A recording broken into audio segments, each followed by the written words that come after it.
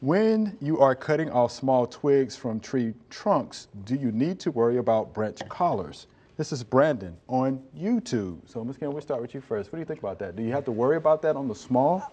I would still trees? try to, you don't want to cut into the bark layer, but Sure. just, you know, cut as close as you can without, so it will heal over smoothly. I think you'll be fine, as long as you don't want to leave little stubs sticking out. Right, I definitely So you want to go, right.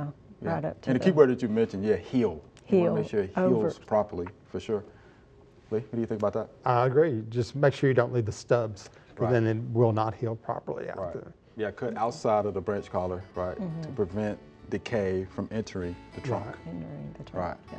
So that's And it'll heal over, and especially those small twigs along the, you won't even notice those after a while. Right.